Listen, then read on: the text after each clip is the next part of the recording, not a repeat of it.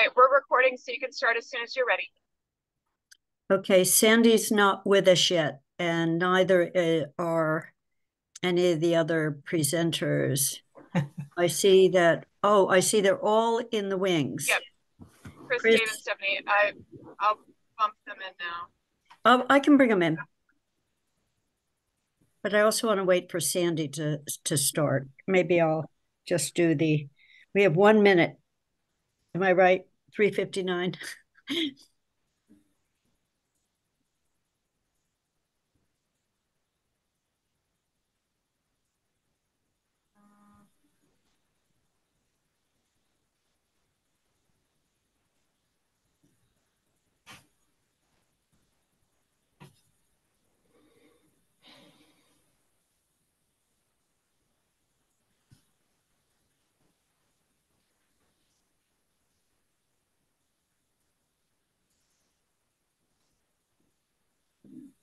Good afternoon, everyone.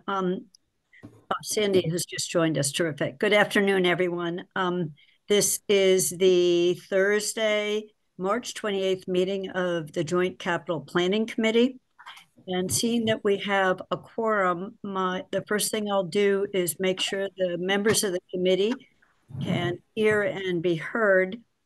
And then I'll turn to Sandy on what order we want to take, whether we want to deal with this 5-year summary. I see the presenters are all here, so maybe start with the projects first. Okay, so I'm just going to call out names in the order I see them on my screen and just indicate if you can hear and we'll hear you. Bob Hegner, Eugene Goffredo, here. Lee Edwards, here. Sarah Marshall, Here. And Anna Devlin Gauthier. Present. And Jennifer Shao, who is not on the screens, emailed to say she would not be attending today. And I think, Bob, is today you're taking minutes? Yes, I've got minutes. Yes. Okay, so we have an assigned minute taker, a willing volunteer. So we'll start with Dave, Chris, and Stephanie. You should say which order you want to go with. You're listed as a group of planning, conservation, and sustainability, which that all kind of goes together. Why don't we, if it's okay with you, Kathy, why don't we start with planning? Okay. That's okay with Chris. There we go. Hello, everybody. I'm Chris Brestrup, Planning Director. Are we talking about FY25 or are we talking about other years?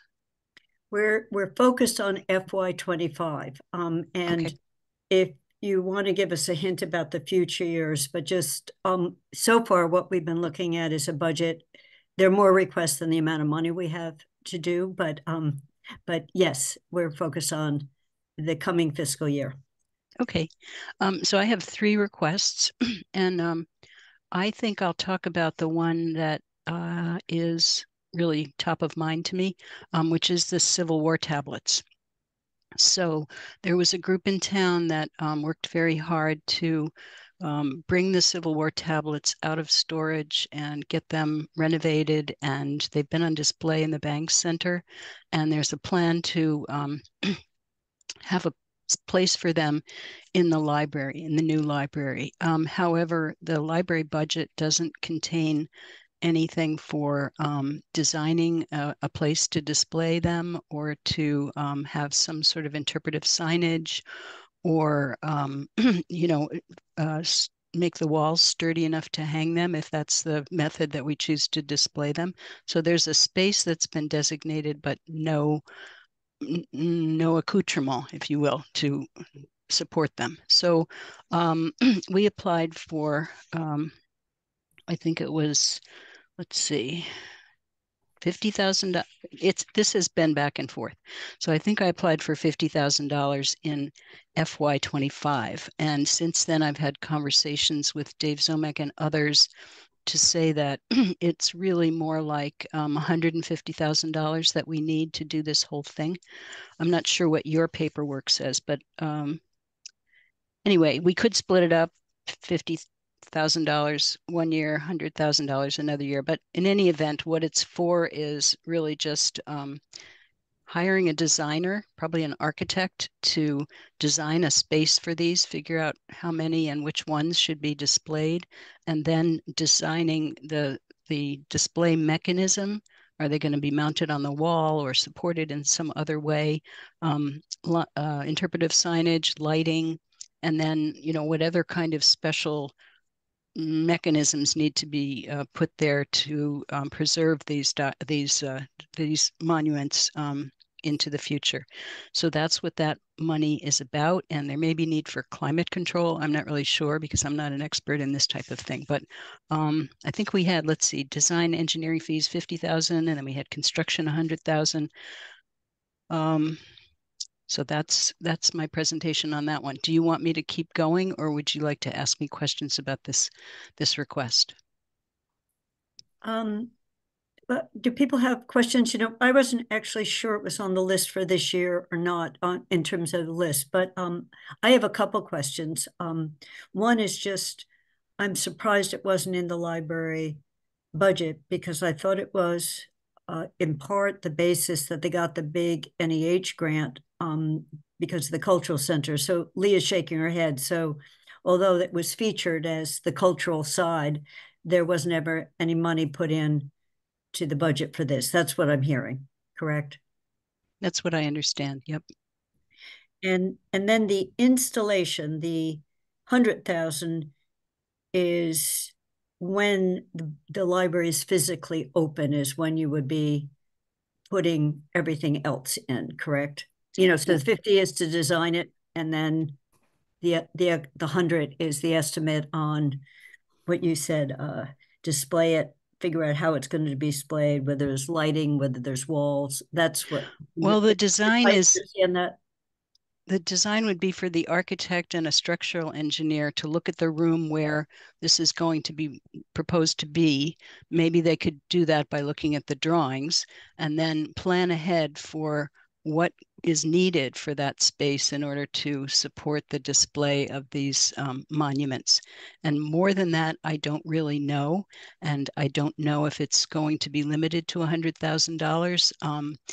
This was an estimate that we are putting forth to you, but it could be more than that. So I don't know if Dave has anything to add to this, but that's kind of what I know about this. Okay, so I think you were very careful in your wording, so it isn't necessarily including the cost of installing it. Is that correct?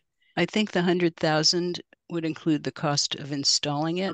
We're hoping we can get it designed for 50,000 and then 100,000 to build whatever needs to be built, structural or whatever, for 100,000. But as I said, we don't actually have an estimate from a contractor to do that. So that's just an estimate that we think might work. Okay, so I see Sarah has her hand up and Lee. Sarah, and then Lee.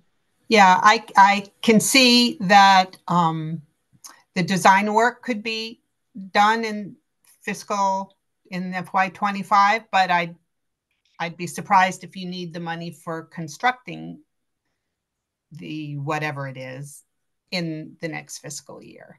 So perhaps that part could be delayed. And Lee. Okay, my understanding, which is imperfect, and I will go back and I will talk with Sharon to see if I can get a more perfect understanding, or maybe Mr. Zomack could enlighten me. My understanding, well, first of all, I know for sure that the Civil War tablets sort of came in after the building project was well underway. I believe that the town owns, I'm quite certain that the library does not own the Civil War tablets. Right. Okay, and I think there may be some joint grant activity going on in relationship to getting some federal support through maybe the Park Service as a historical artifact. I'm not exactly sure what the status of that is at the moment, but I think um, yeah, accommodating the Civil War tablets was not part of the process for which the library has assembled all of the various pieces of funding that have gone into the project so far. It's a kind of addition, and we're all trying to figure out ways to accommodate this wonderful resource that is part of the town's history. Dave, and then Sarah, I see your hand. Is that up again? No. Okay, Dave. I'm sure. Thanks, Kathy. So yeah, I think all of the things that folks have contributed are generally accurate. I would say, there is not a perfect plan yet put together on how to bring to fruition putting the Civil War tablets in the Jones. I will say, we've been having conversations with the team at the Jones, Sharon and the team and the architects for a couple of years now, and the library graciously designed the building with square footage available in a location that we collectively think is an appropriate spot for the Civil War tablets. As Chris indicated, we are trying to seed the project, and I think there will be, as indicated, there will be some grants that are being pulled together now. Some of them may have already gone out the door by supporters of the Civil War tablets, and the work that's already been done to show them in the Bank Center. So I think there's going to be private funding. We're seeking capital funding. In all likelihood, we would go to CPA and pull this all together. The timing is a little bit unclear at this point, so I think Sarah's point is well taken, which is we're really in the design phase right now of what would the room need structurally. These tablets weigh anywhere between 500 and 750 pounds each. There's a number of them. How would they be displayed? What are the structural improvements that need to be done to that room and those walls to display them? So I think that's kind of where we are right now. And again, we're very grateful to the Jones for including them in their design. We think it's a great space and a permanent place. The town does own the tablets, and we'll have them on display, if you will, at the Jones, hopefully in perpetuity. So that's what we know. Thank you. Okay, Chris. Did Chris disappear? She said she had 3, and we overwhelmed her with the first one. Let me just see. She's in the attendees list. But she's in attendees. I don't see her in attendees. It was. I see Jennifer. You see Jennifer and Ray. She was there. Okay. She's probably having trouble. Okay, Well, so why don't we go? For the sake of time, Kathy, I can jump in on one FY25 request because I note that if I'm not mistaken, I might be looking at an older version, but the demolition of the former clubhouse at Hickory Ridge appears to be in 2 places. Yeah. And maybe you've already dealt with that in your budget, but clearly we do not need $300,000 for the demolition of the former clubhouse at Hickory. So while Chris is rejoining us, maybe I could speak to that. Okay. And I think it appears under conservation and planning. Hopefully I just saved us $150,000. But anyway, we are looking for funding to demolish and remove and regrade the site at the former Hickory Ridge Golf Course. There is about a 65-year-old clubhouse there. Perhaps many of you have passed by it on your way on West Pomeroy Lane. That project is moving along quite well. I'm scheduled to give the council an update on it on April 8th. We are moving forward with the solar project on site. That is getting back underway as we speak after some delays in permitting at the state level, not at the local level for the most part.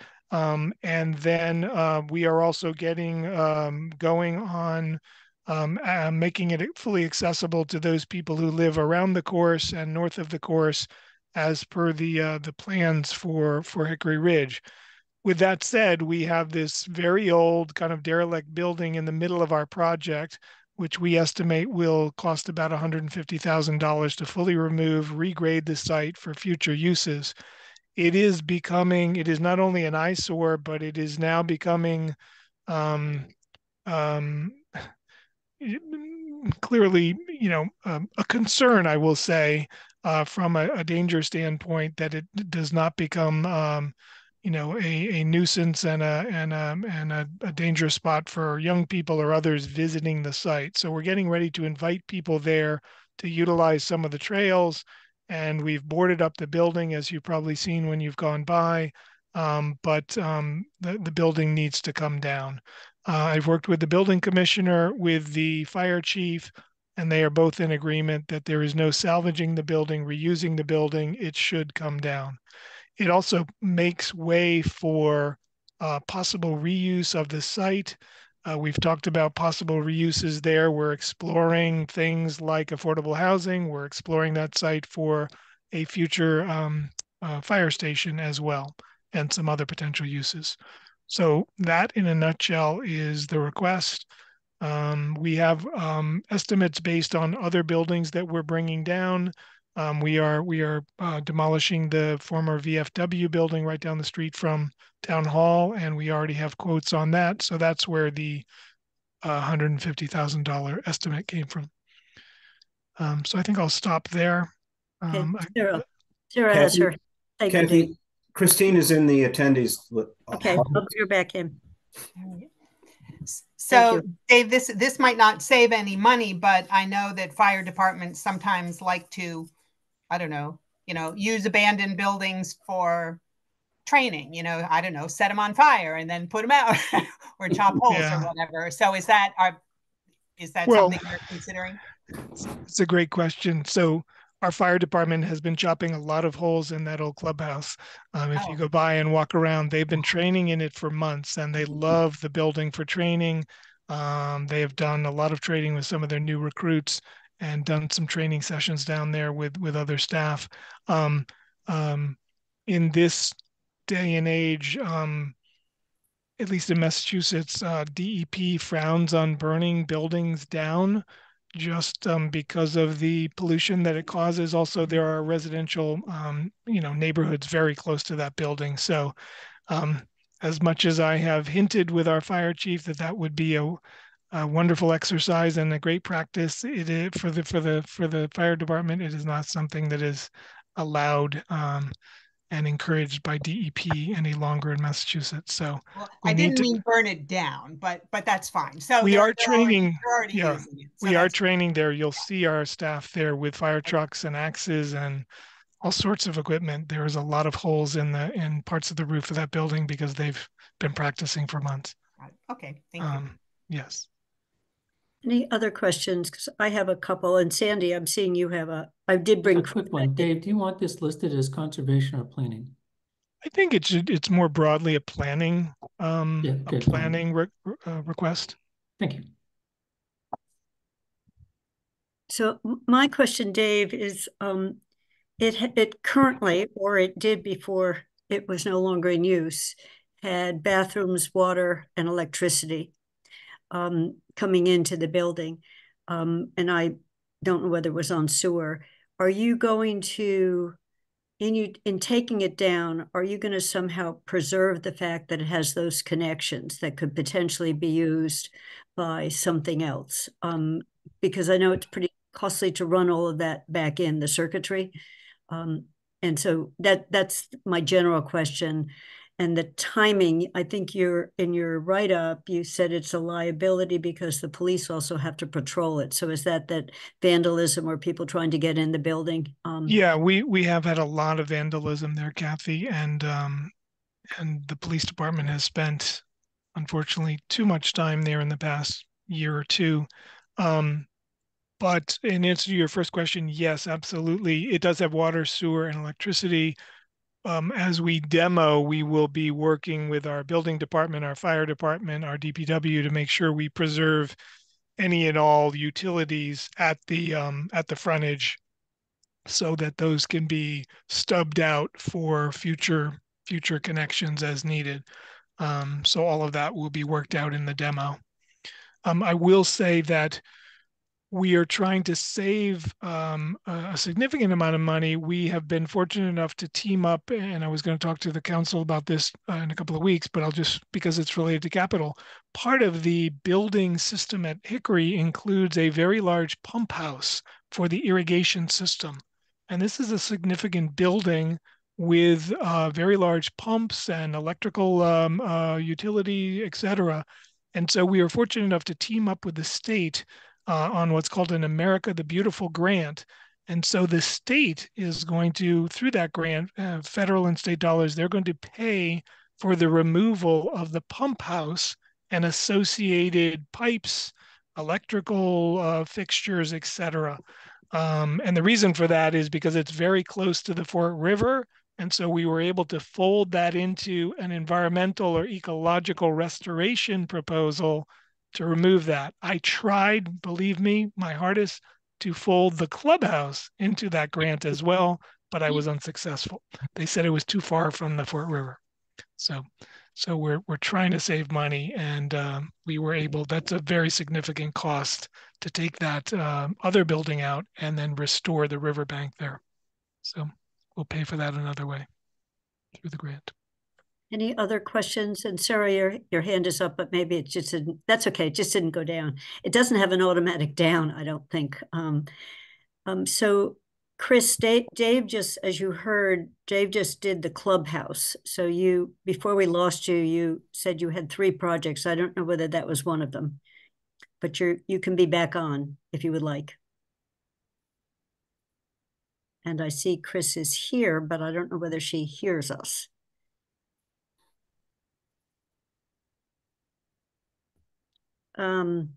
Her connection was unstable, Kathy, so I don't know if it's froze up on her again. Oh, there she is. Okay, I can see you now, Chris. You know, sometimes with the video on, it drains a lot. So if you need to be a black screen and talk to us, you can. But welcome back. Uh-oh, I think she just froze. Out saying internet unavailable. So well, now we can hear you. Oh, you can hear me. Oh, okay. Yeah. Your conversation about the Civil War tablets. We did Civil War and we did the clubhouse at Hickory Ridge. So I asked for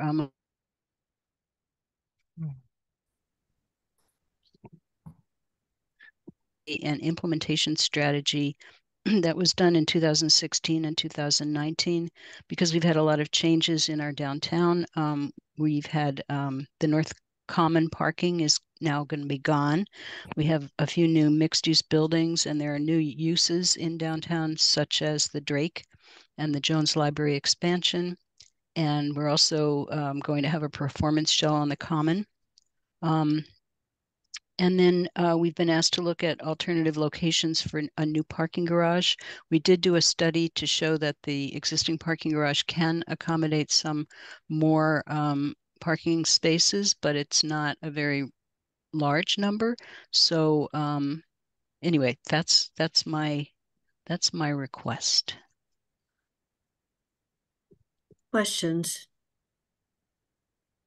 If I Well, don't, I'm not sure I heard it all. I'm sorry, Chris was frozen again at this. so this is the 100,000 for the parking study or the that correct, Chris? Just you can questions for the parking study. Yep. So being a parking garage study, or is it? It's also you can explain, more, but okay. You know, it's really evaluating parking in the downtown and trying to decide, do we need a garage? Because back in 2016 and 2019, Nelson and Nygaard said we did not need a new garage. They felt. Oh. I can fill in a little there. Nelson Nygaard. Sorry. We lost you again, Chris, but Nelson Nygaard concluded that we did not need a new parking garage. However, there continues to be lingering concerns from local businesses, the bid chamber, people who use our downtown. Are there enough spaces? And I think Chris was alluding to the changes that have happened in downtown. We are changing configuration here with the North Common project. We're adding new project. We have Barry Roberts project on South Pleasant Street with 22 new units of residential housing. We have other new residential projects planned for downtown. So kind of updating and getting current with the parking, the available parking, but also the parking demand in downtown. I think that's what this funding would help us assess. And part of that would be to look at, do we need a garage? And if so, where would the logical spot for that be? We've already done some of that preliminary work, but this would pull that all together. Say Bob's hand is up, and then I have questions, Bob, after you. Yeah, the only question or the only comment I have is that since a lot of this, or some of this at least, is due to the new development downtown, I would think that we would want the developers to pay for some of this study. I mean, they're not providing parking spaces for their tenants, and therefore it seems to me that they should be contributing. I realize we probably can't do it post hoc, but moving forward, maybe we should write that into any kind of agreements we have with these landlords.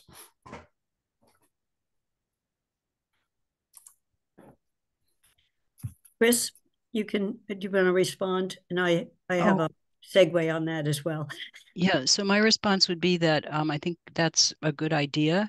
But the mechanism for doing that probably wouldn't be through the permitting process.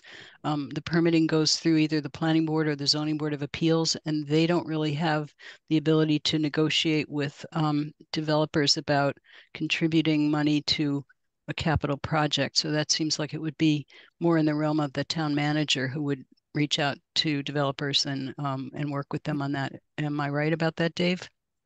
Yeah, I mean, it really falls, I think, in the category of impact fees. What are the impacts of those new developments? I mean, at the same time, just a good opportunity to remind folks of the positive impacts of those new buildings and their impact on expanding our tax base. It's hundreds of thousands of dollars every year in expanded tax base when we're building these new buildings in our biggest village center. So that's always the trade-off. Sarah, can I make a comment just on impact fees before so one of, as you probably remember, Chris, like 3 years ago, 5 years ago, 6 years ago, I sent something into planning. There are towns and they've called them different things. But they basically are impact fees. And the state at one point said you can't really have them, but then they baked off if you could really show that it was a cost imposed on the town. But we don't have it in our, you're correct, we don't have that tool in our toolbox. So it's a question of, should we have the tool in the toolbox that I'm posing to you? And I don't need an answer right now, but I know we've been talking about what subtle or not so subtle changes in some of our bylaws or regulations might be helpful. So that's just my one comment. And then the other is the earlier study, 2 of them by the same firm. They actually didn't update as much as you would have liked in study number 2, but they looked around town at lots of private lots and suggested that the town create a relationship with the people with the private lots so that, from 5 o'clock on, they could be used for public parking or some kind of public parking. And to my knowledge, that might have started, but has never been done. And Amherst College, I think, is one of them with their big alumni lot, on whether it's broadcast or not, that one can park there. I don't know whether we can, but there's lots that aren't and they counted those spaces. They didn't count the Amherst College spaces, but they counted a lot of those spaces, some of which has disappeared as the buildings have been built. They've been built on what was parking. But I just wonder whether we shouldn't pursue some of that as opposed to study it again. So that's my question of the study. Yeah, Sandy has his hand up, as does Sarah, as does Chris. Everyone's got their hand up. Yeah. So two things related to this. One, I just got a text from Jen Fontaine, who is listening, and I think maybe she should I'll bring her in as a panelist, because the second thing is she said that Sean Mangano had started to work on that issue before he left. So I can imagine that will be something that the next finance director will look at. Yeah, so that was the person who I thought was starting to work on it. Hi, Jen. Welcome. I'll bring Ray in while we're at it too.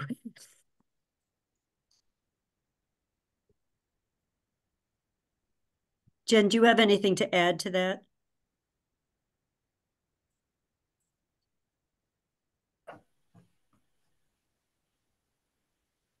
I don't think so, just that the town does have a working group for parking created, and we've been away from that for a little while in Sean's absence, but I think we're going to work towards getting that group back together to start looking at these things again. Okay, so Sarah and Chris both have their hands up. So do I go first? Because this is my first year on JCPC, this is prompted by this request, because it's not designed to build something like for the library, the Civil War tablets we just talked about. It's just studies. And I mean, as worthy as those are, is that the kind of thing that can be funded this way with capital, when it's not obviously going to produce any capital improvement? I can respond, or Chris, you can respond, because this has been a practice. When it gets to be a substantial amount, to plan what to do has been something money has been given to the planning department.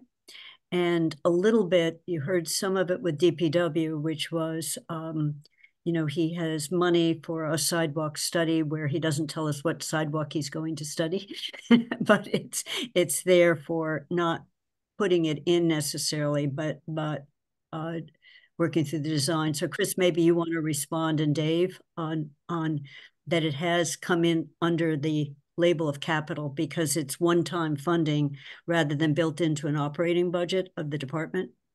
That's right. We often do have requests of the Joint Capital Planning Committee to to authorize capital funds for studies, and I could go back and provide a list of those if you were interested in having that, but it is a typical thing that we do.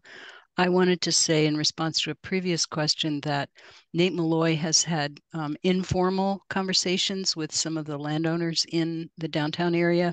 I think he's spoken with Kurt Shumway, and he's also spoken with Jeff Brown and others, and perhaps the Joneses. There's been a mixed response to using private land for public parking. The conversation has gone that, well, if you open up your parking lot to us, we can manage it for you, and you will get some, remuneration for our use of it. But some of the landowners have said, well, those parking spaces are part of a lease that we have with our tenants, and therefore those parking spaces are 24 hours a day available for those tenants. So those people have been reluctant to participate in that kind of activity, which isn't to say that they might not change their mind in the future. I think there was one, and it might be Kurt Shumway, but I'm not sure, who has a place that is a residential place, and that he may be interested in allowing people to park there during the day because his tenants park there at night. So, those conversations should be ongoing, I think, but we've had a mixed reaction to them so far. Thank you. Kathy, just if I could on the parking study, I hear Sarah's question, and I think when possible, I think all departments try to do as much in-house work as they possibly can, whether it's on traffic, feasibility on sidewalks, whatever it might be. I think there's only a certain amount of capacity that we can do with our landscape architects, with our engineers, et cetera, et cetera. So it has been a practice not only of the planning department, but many other departments, including, certainly DPW. We study feasibility of new buildings, of new treatment plants, and we often, if it's not grant funded, we use capital funds for those design studies. And in this case, I hear what you're saying, Sarah. This might, on the face of it, you might not think it would result in any capital, but it actually might if, for instance, we use capital money to study the feasibility of putting another deck on the Boltwood parking garage. And we put that to rest. Yes, you can put another deck on the parking garage, and we determined that through engineering, an engineering study. So that is here. We have that data. Whether the town decides to do that or look for parking in another direction, like private lots or another garage, a public-private partnership, whatever it might be. So yeah, I hear you. We try to be very careful and not spend this money in ways that won't be directly beneficial and lead to some capital improvement. But I understand some of the concern about how many studies should we fund. So thank you. So are we ready to move to the next project? Are you? Yeah, okay. So the next project is in the same vein, planning consultants. In the last few years, Sean Mangano had been putting aside $50,000 for planning consultants for the planning department that we can use as things come along. And we have done that. And this year we were going to ask for $100,000 to study different things. And among them are housing opportunities, affordable housing, pre-planning for affordable housing. Like often we have a piece of land, the town might own a piece of land, or the town might see a piece of land that might be suitable for affordable housing, and we have to do some work ahead of time to figure out if that piece of land is going to be suitable or not.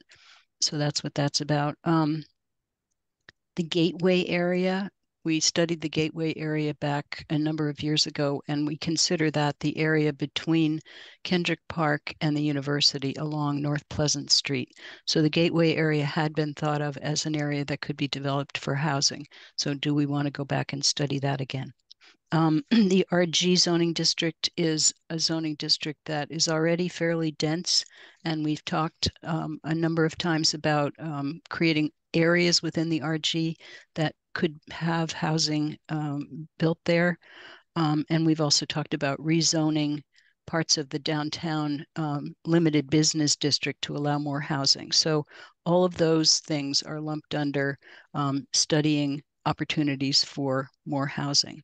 Then we have a general zoning category where we would like to be able to hire consultants, mainly architects, to do some graphics and density studies for some of the projects that we're working on. In fact, right now we have a project where we're working on University Drive to perhaps rezone University Drive to allow more housing. And I think I have some money left over from a previous year that we could hire a local architect to study and produce drawings of what it might look like along University Drive if we were to rezone it.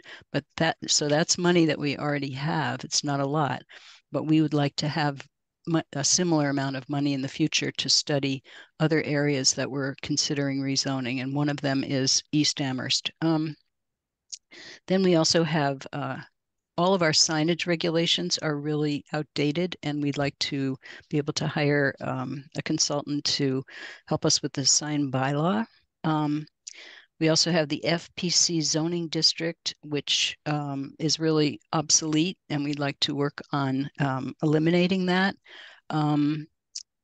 We have the PRP zoning district. We'd like to consider allowing some housing in the PRP zoning district because it's not really being used for the use that it was initially proposed for. So all of these things are things that we're, constantly churning and mulling about and talking about here in the planning department. And we do talk about some of them with the planning board, but we don't have enough money to kind of get a jump start on these things. So we're asking for consulting money to do that. And that would mean hiring either a planning consultant or an architect to help us with some of those things.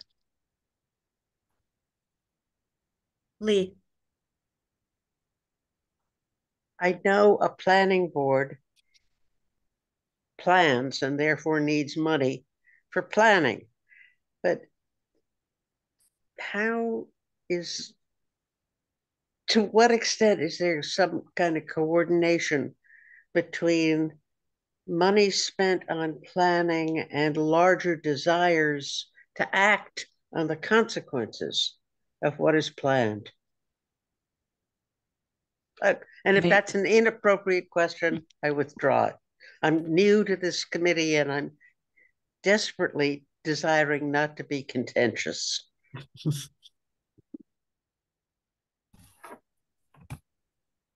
You want Chris, me to answer that? Yep. Yeah, you just jump right in. Yeah. Yeah. So I think an example of that is University Drive. So last year, the planning board started talking about the fact that the town needs more housing and what kind of housing does it need. And then they started looking around town and thinking about areas in town that could be developed for more housing. So they got the idea that University Drive is an undeveloped area to a certain extent. It's mainly one-story buildings on the west side and lots of parking, but there's not really much housing there. Barry Roberts has built some, but they thought, well, how could we encourage more housing to be built here? So they've been talking about that since like last March, not necessarily focused on University Drive, but they started to focus in that area maybe towards the late fall. And then Mr. Roberts came along with this idea of building a building at the corner of Amity Street and University Drive. And at the same time, the university and the town are talking about building a roundabout at the intersection of Amity Street and University Drive. So all of these things are swirling around, and we're thinking of applying for a MassWorks grant to allow that roundabout to occur. And all of these things are very intertwined. So in answer to Ms. Edwards' question, I think that part of our interest in University Drive and part of Mr. Roberts' interest in University Drive was like synergy. It came together. And so while the planning board is planning for that area, he has a specific idea for a specific project, which the planning board is encouraging. And that, by the way, just received a variance from the Zoning Board of Appeals that will clear the way to allow that to be proposed and hopefully be approved. So I guess what I'm saying is all of these things kind of work together. And, once the planning board says, oh, well, we want to focus on University Drive, then that kind of helps people to think maybe I could propose something there. And so it's all part of a big process. And somehow, it all works together and something good comes out of it. So I guess that's my answer to your question. So I want to follow it up, Chris, with I think last year or 2 years ago, there was $1,000 for design standards to work with a consultant, I think mainly for downtown. So I don't know whether we've spent all that money, but it seems like this is partly linked to that. And just so everyone knows, the University Drive, the Barry Roberts, the variance is letting him build taller than would normally be allowed in that area. So the thought was, should that whole area be rezoned to allow this kind of height? So it's right now it was done by exception. Am I right, Chris? It was done by exception for that specific project. Mm-hmm. But it would run down the corridor. So I just, what you gave was a giant list of possibles, including the Gateway project, which I still have the files on that, where it was pretty well conceptualized. And then there was a pushback from the people who live near there. But it was, what could be there, and it was envisioned. So do you have, I'm not going to put you on the spot to say, if you got 100 rather than 50, do you have specifics you would work on in the next 12-month period that would use up all the money, with some, these are the top priorities, and because it seems like they need different kinds of, maybe one architect could be working on all of them, but they need different kinds of mindsets, including signage bylaws. I mean, some of it is more a planner versus an architect. So it's my question is about the bucket and whether you have specifics, and you don't have to answer right now. I mean, it would be helpful if we move forward with this to just have an idea, because flood prone conservancy, that's an FPC. There's going to be some groups that want to question that, and is that at the top of the list? PRP may be at the top of the list, on which things you're looking at that. So, and standing in the way of development is partly what you're looking at. What's the design of them, and where could there be housing? So that's my complicated question. So I think I would like, I can, give you an answer off the top of my head right now, but I think I'd prefer to talk to Dave Zomick and Rob Mora and other people in the planning department and focus on, which things that we think are the higher priorities among these things that I've laid out here. The reason that Sean Mangano had been setting aside the $50,000 for us is because we can't always judge, when we're planning for capital expenditures in this way a year ahead, that we're going to need money for something. So he was essentially saying, well, we're going to earmark this $50,000 for you, and you use it for the things that come up during the year. And these are all things that have been churning around in the planning department, but we haven't had the time or the, focus and the money to tackle them. But how about if I talk to Dave and Rob Mora and other people in the planning department and get back to you about the things that I think would be most useful if we had $50,000 this year, next year rather, to go ahead. So thank you. That's great. As I said, I didn't want to put you on the spot. If I might, Kathy, Chris, could you just clarify? On my list, I have $50,000 in FY26 and 28. Do I have the right ask on my sheet? I think you're looking at an Excel spreadsheet. Is that right? Yeah. So that's something that Sean put together, and he was putting $50,000 in out years for that. What I've been talking about tonight or today is what are we asking for FY25? So you are asking for 50 in 25 and 50 in 26 and 50 in 28. That's what I have on my spreadsheet. Well, I was asking for $100,000 in 25. Now we could say that given. I get it. Okay. Yeah. That's what I needed to know. Yeah. Thank you very much. Yeah, that's right. Yep. Okay. So how should we handle this? I will meet with Dave and Rob Mora and Nate Malloy and talk about this topic and get back to you. And should I respond to Kathy?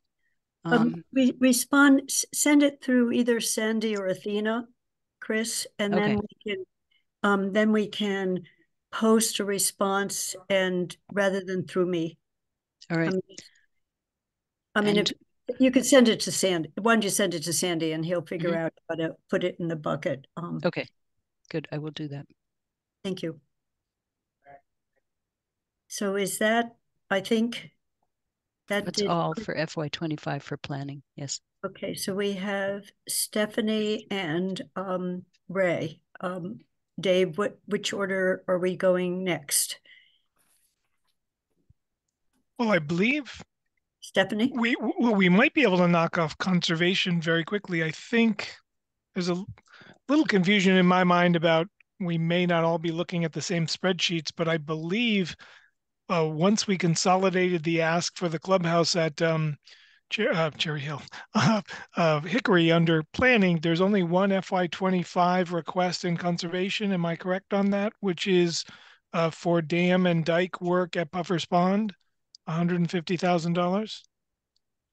I'm not sure we had that one, We, but do we have it, Bob? we have it, but we also have a sustainability project for town hall.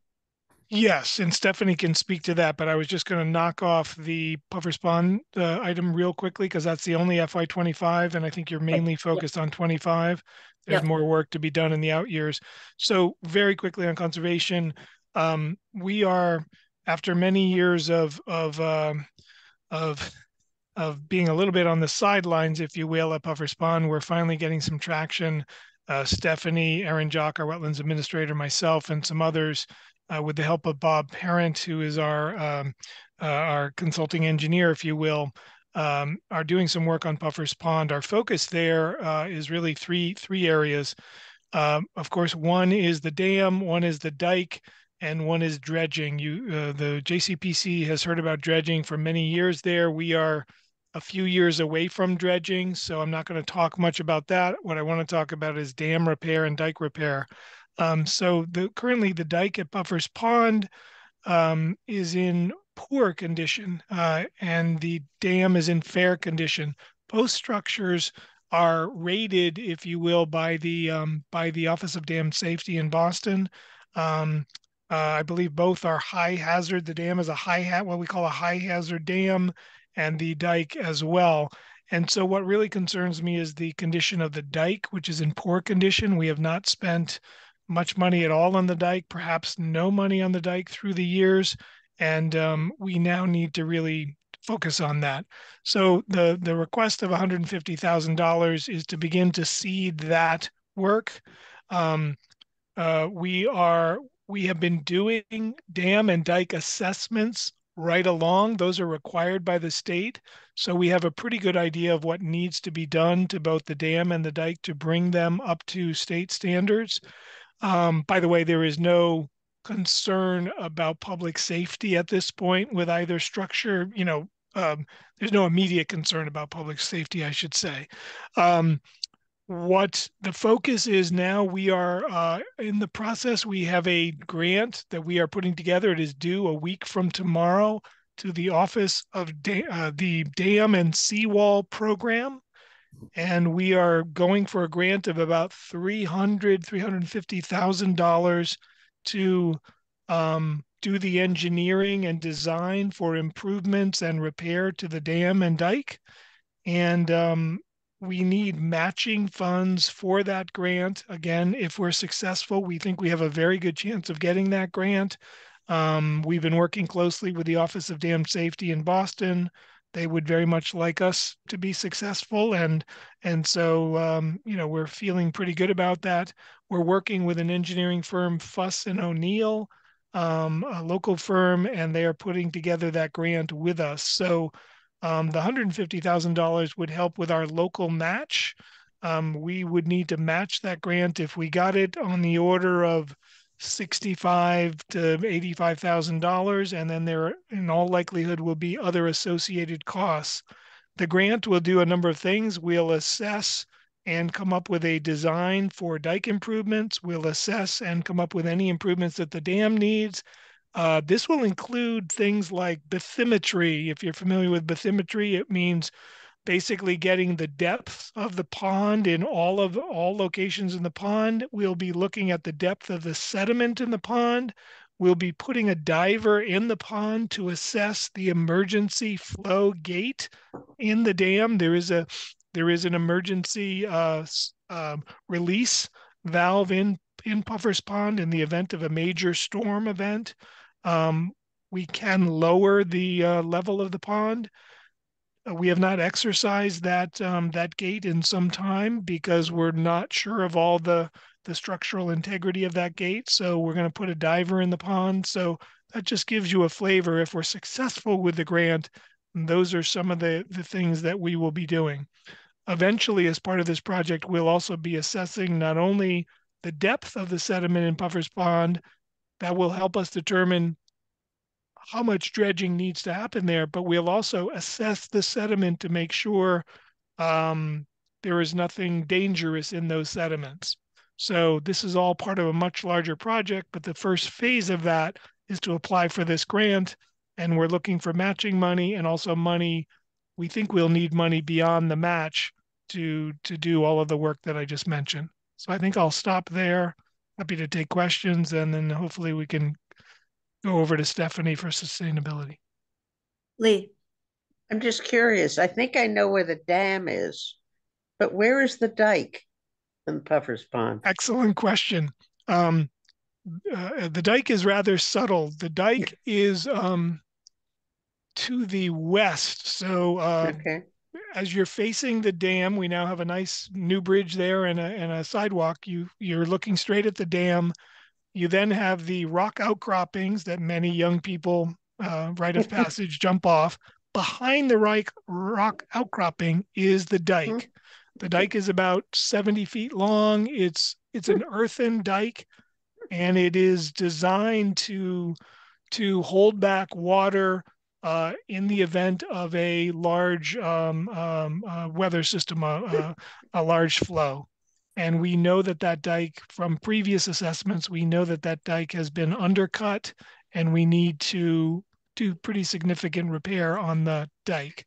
The dam is in much better condition, as I mentioned, and we have been doing some gradual repair on the dam over time, but we do need to look closely at that emergency release apparatus. Thank you. other questions? I guess my one, Dave, is if you, and it sounds like you're optimistic, if you get the larger grant, is that enough to do the repairs, or is that just the design? You said design. That's just the design. So I'm okay, this is a larger question about the town's capital capacity. If we decide we've got a major repair and here's the elements of it, is there a huge grant available from the state? Because if people know where this dam is, if it should break or the dike or that release valve shouldn't work, there's a huge number of apartments that'll be underwater. Well, I want to make sure we frame this correctly, and that's why I said there is no immediate danger to the public, because I know there may be public listening. So the dam is in fair condition, which actually most dams in Massachusetts are in fair condition. Very few dams in Massachusetts are in excellent condition. So the dam is structurally sound. We get it assessed by engineers who specialize in dam safety. I believe we're required every 2 years to do that. We do that. The dike does need some work, but I'm trying to frame this correctly. There is no immediate danger of either structure giving way and being a danger to those people living downstream. This is more that the dike has not received attention over time. It is not the central structure that holds back water. The dam holds back water. The dike is at a low point in the terrain to the left of the cliffs, as I mentioned. And so that is more about keeping the water ponded in the pond. But again, there's no danger of either structure giving way. This is partly to, we have some deferred maintenance we need to do on both of them, and it's time to do that. Kathy, I also wanted to point out that there are significant grants available for repair and construction related to dams that need repair. So this would not all be on the town. We're gearing up for that. So we need to do some of this work to understand what we need to do to design that work and then go after some grants.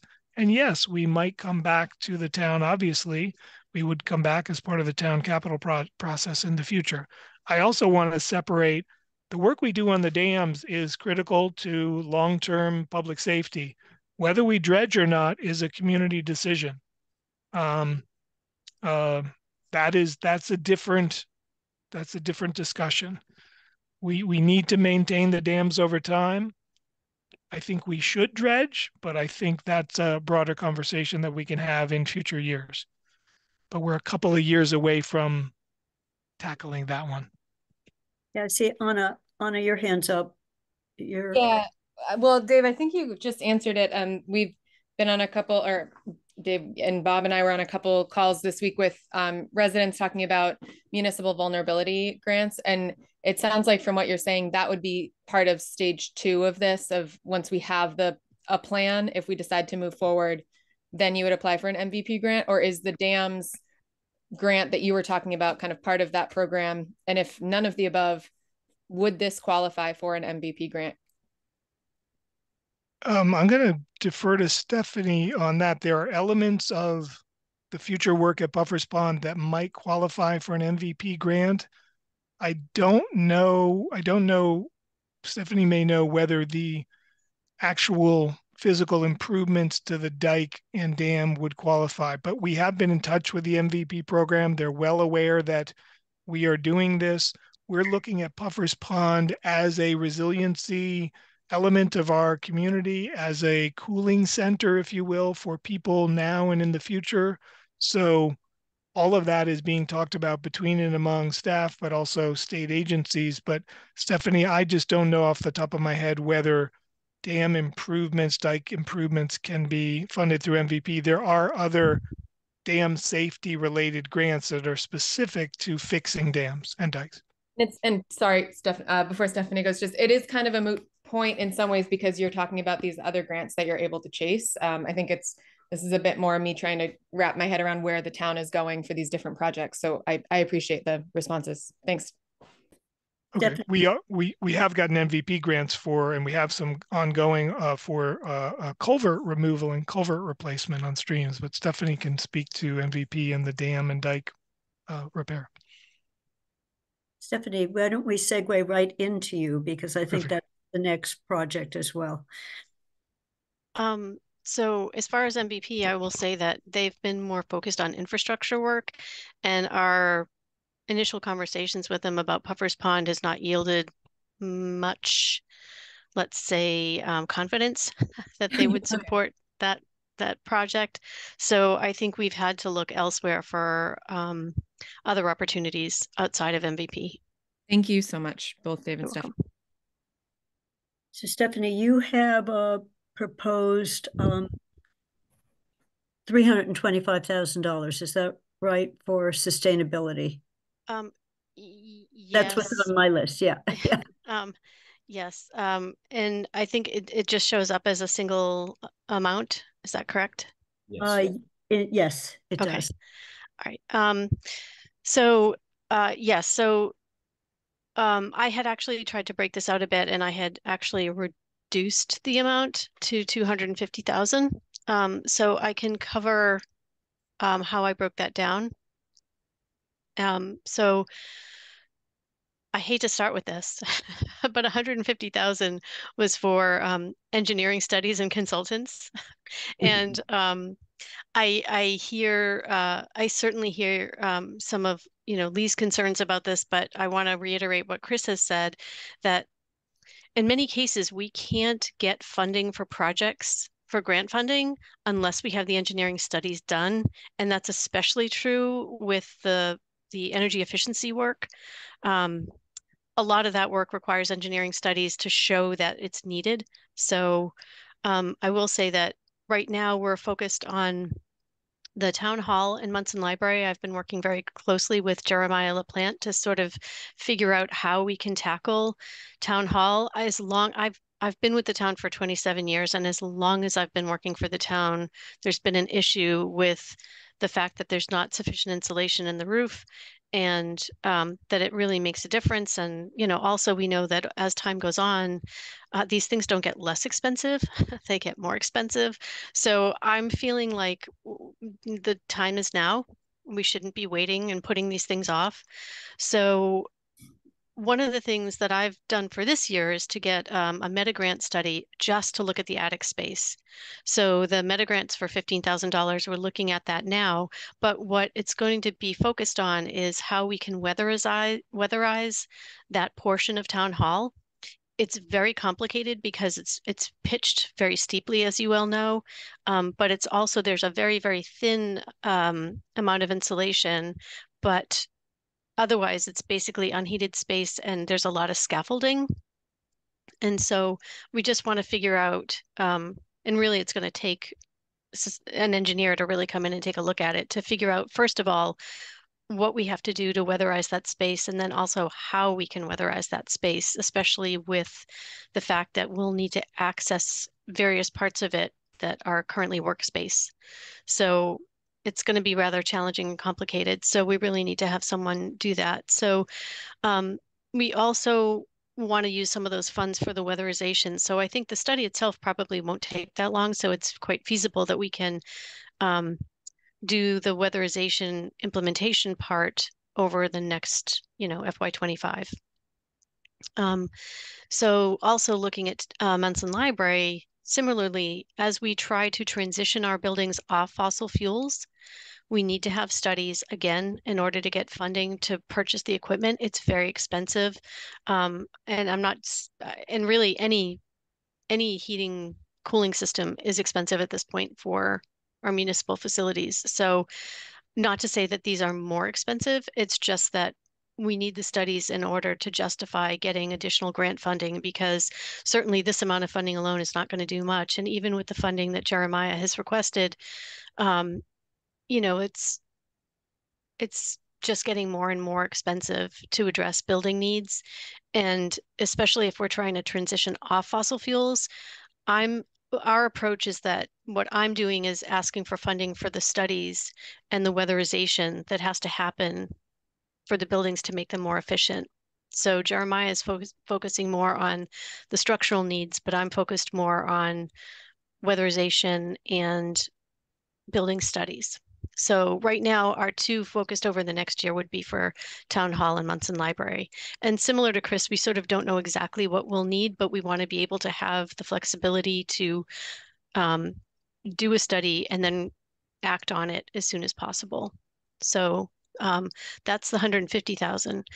50,000 would be additional project funding to help bridge the gap for other departments that are seeking some other capital requests. For instance, the fire department had purchased an ambulance, and we supported them with $25,000 from sustainability to get them some equipment that would treat that equipment more like a hybrid vehicle. So it actually, is able to operate without running the car or the vehicle while they're trying to do other work, and they can use this equipment to sort of help a battery backup to help keep the vehicle running.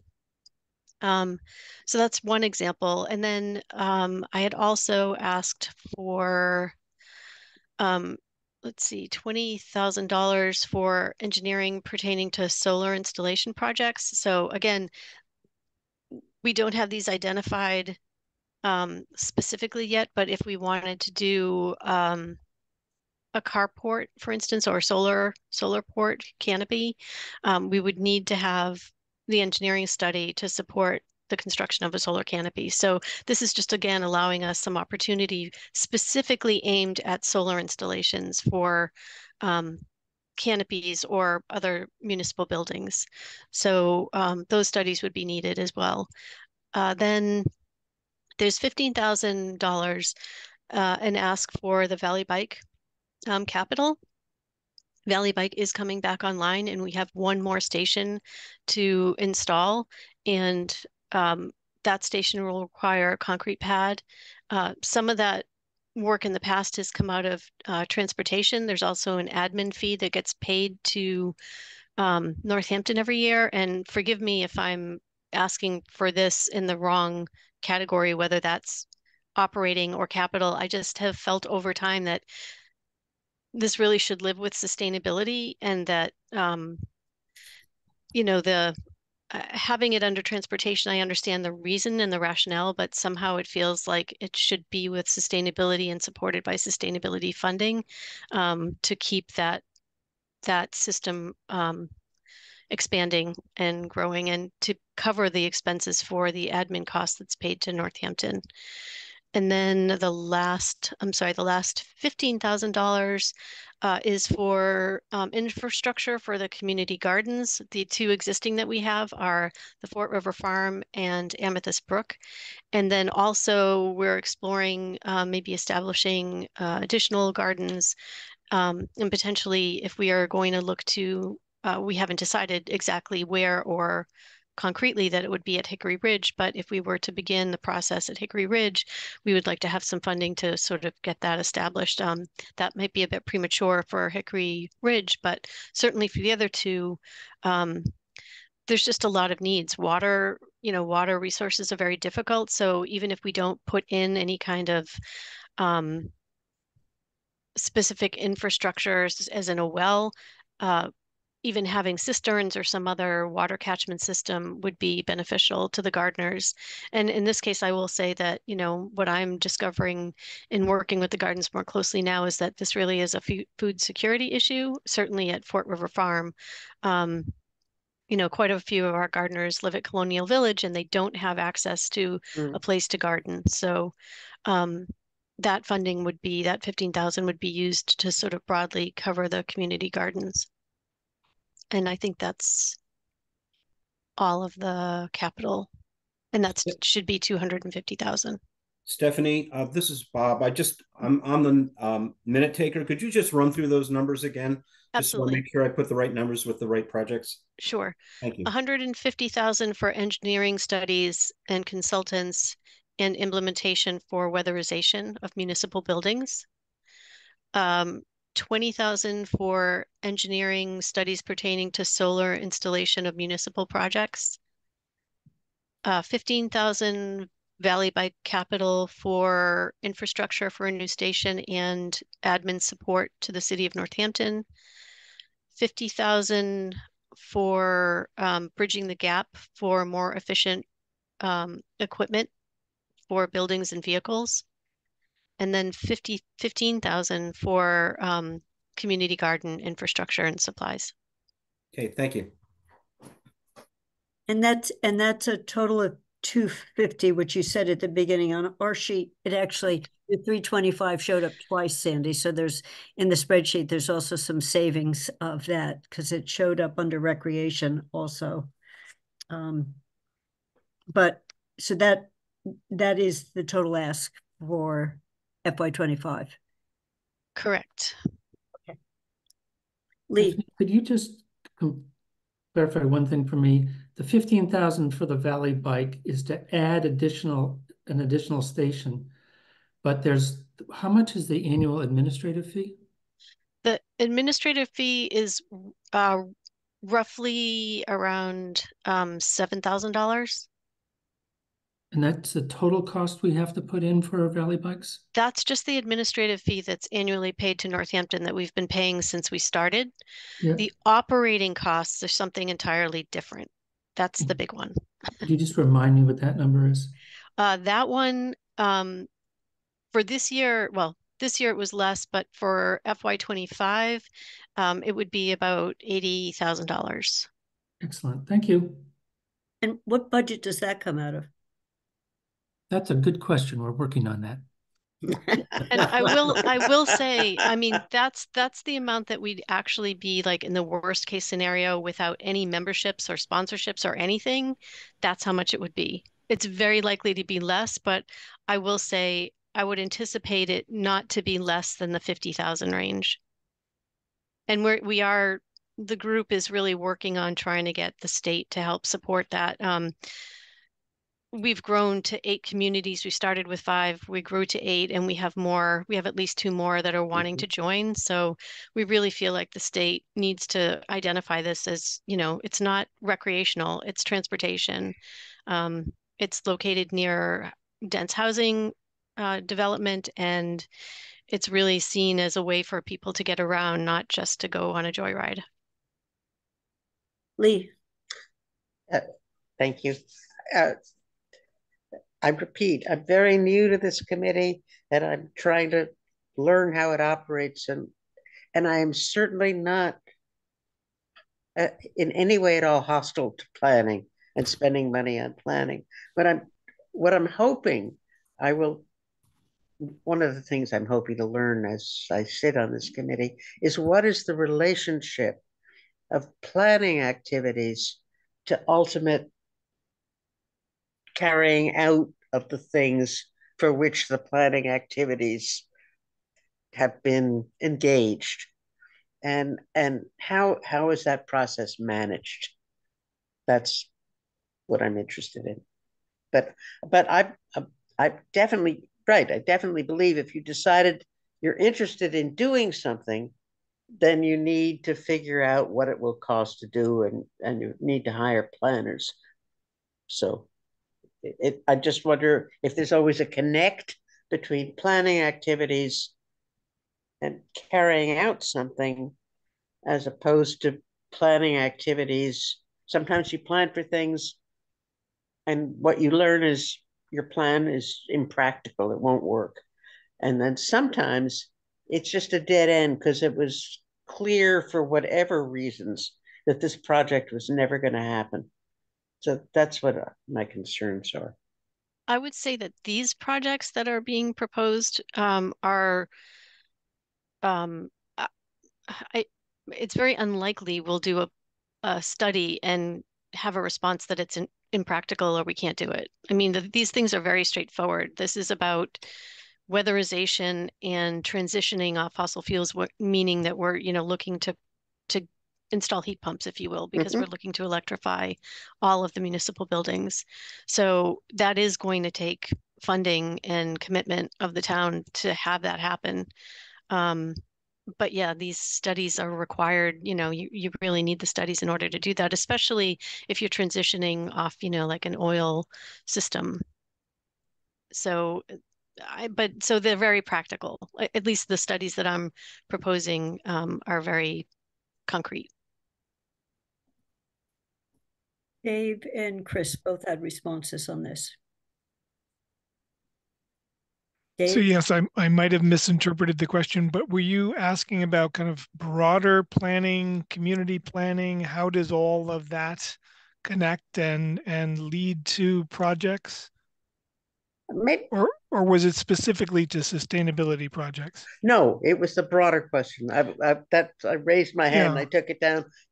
Well, absolutely, it was not about these specifically, but okay, there's a lot of requests coming in for planning, and I'm just trying to figure that out. Thank you. So very, very briefly, because I know you have other departments. Very briefly, so coming from, certainly we work from the town manager's goals that are provided by and provided by the town council, and those flow through department heads to our staff, and they should flow out to boards and committees. In conservation and development, which includes sustainability, facilities, planning, zoning, conservation, inspection services, we work with all the different departments throughout town. We have a close working relationship with the recreation department, with the DPW. So when we plan, we look at what are those community needs stated by the town council, by various boards and committees. The planning board would like to see, for instance, more housing in town. How do we achieve that? To do that, we might study, as Chris indicated, the University Drive stretch. Could that be densified? We work with DPW when residents say they would like a sidewalk on East Pleasant Street. We work with DPW to say, okay, what planning processes, what permitting processes would a sidewalk need to happen and get built on East Pleasant Street? Likewise, one of the goals of the town council was they would like to see a permanent shelter. Well, the shelter, Craig's Doors, has been without a permanent home. They've been moving from church to church to church for 10 or 15 years. So we set out to find a piece of property. We bought a piece of property, we, the town, through ARPA funds, and now we're in a planning process to help put out an RFP, a request for proposals, for a firm to come in and build a shelter with supportive housing. So everything flows from the town council, from our boards and committees and then with the goal of trying to make our community a better place for people to work, live, and raise their children. So there's a lot of interdepartmental communication and planning, as well as even with the schools. As we look at the new Fort River School, I'm sure many people in our community are saying, well, when the Wildwood School is vacant, that will be a planning exercise, not necessarily specific to the planning department, but the planning department and many other departments will be part of that planning department to reimagine what could happen in that building or on that site. So that's my brief. So Chris, I see you have a response as well. I just wanted to say that our planning projects don't always lead to the town having to build something or spend money to do something. Often our planning efforts and projects lead to someone else building something. So, you don't have to worry that all of these planning efforts are going to result in the town having to spend a lot of money. Barry Roberts might spend a lot of money, or Wayfinders might spend a lot of money. Developers might spend a lot of money if they see an opportunity to build something good. Thanks. So one of the things with Stephanie's money, at least in the past, is she's been able to leverage the money to get other money, so it's going specifically into on the way to getting us. She's a one-person department for sustainability, is what people should know. Quite an amazing one person. But so Lee, your hand is up again. Yes, I just want to repeat. I'm not worried. I'm just curious, and I'm trying to understand how the process works. And I have learned a lot. So thank you very much. Thank you. Dave, I think next is recreation, unless I'm wrong on my list. Yes, and I believe Ray is here, and I'll let Ray take the lead, and I'm happy to support him in any way I can.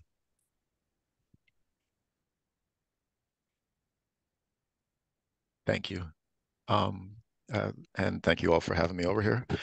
I think that we have a relatively straightforward, easy pitch here. I've got two projects on the docket. I can talk about one, which is a purchase. They're both Cherry Hill related. One is a greens mower. And I don't remember if I had an opportunity to shift that cost to 30,000, 35,000. If it was submitted in at 30 and 35, or the larger number that I had originally put in. Originally, we were asking for, it's basically a three-step, three different levels where we're looking at, we figured we'd put in the most expensive one and let you all figure it out. There was a request for a new environmentally friendly a new mower that would cost, I think, up to 65,000. There was a second one which was new and a newer model of the one that we have right now. It's going to be difficult for us to buy new, and we figured the cost also. We put in the request for a used mower. The greens mower basically mows the area at Cherry Hill around the tee boxes and the greens. It would be replacing a 2008 mower that we bought, that Cherry Hill purchased a long time ago, and has basically outlived its life. It still works. Knock on wood, it'll be working tomorrow. We're opening up, and we have a soft open this weekend. It's going to be a little bit wet. But we have we're hopeful that it's going to continue to do its job here. Maybe even through this year. We won't be disposing of that. That would basically move to a backup, to an extra piece for us. But it's absorbed a lot of attention as we're looking to try and repair. It's absorbed a lot of financial hits and repairing it over the course of the last couple of years. So part of this is its shelf life, and part of it is trying to maintain the amount of money that we're spending to try and keep it operational. And the used spot at $30,000 to $35,000, that used slot is I think relatively friendly for what we're looking for here. We were looking, it was our intention when we put it in to add the full cost for sustainability purposes. But that may be difficult to find right now, and certainly find at a point where we can use it. So that the first ask is for a greens mower that will be reliable for us, particularly reliable for us at the golf course for this season when we get it. I can stop there and find out if there's any clarification or any questions on that. So, so this is, it's Cherry Hill, this greens mower, and you're now saying it's a 35,000. Correct. Okay. On one, we had something nearer to 70, but that's okay. Yes, I'm just confirming that that's what we're talking about. I want to make sure that the ask now is for 35,000 because we're looking in the used market. We think we can get something in the used market which doesn't fill our goals. I put John Coelho on the task of looking for sustainability, looking to try and we were looking at new mowers to begin with, knowing that we had options for used. I think used is going to be the way that we're going to have to go, from what I understand. Sarah has a question. Yeah. First of all, hi Ray. Thanks for looking into used. Appreciate that effort. I'm not a golfer, so to me, a lawnmower is a lawnmower. Is this greens mower? Is it something that can be used on other fields in town, athletic fields, or or is it really need to be dedicated? Are you like mowing daily to keep the greens? Yeah. Yes, there's a lot of access during the season. It's used out on the course a lot. Every time, if you imagine it, every time the grass grows a little bit, it's specialized for those areas. It's the finer of the mowers. We got a used rough mower last year or the year before, and that one is a big machine that is also used a bunch, but it's less special. It's less delicate. It's less of an art piece, essentially. The greens mower is one that is used much more for the manicuring of those special, particularly important areas of and I say particularly not being more, but particularly important areas of the golf course. So it's a precision. It's a precision. Correct. Machine. Yes. Okay. It also cuts on a green. The grass is not very high. Yeah, very short. Think of it as like a carpet, and and this thing. Maybe a Roomba. I don't know. As a long-time high school field hockey coach, I can tell you that at some point the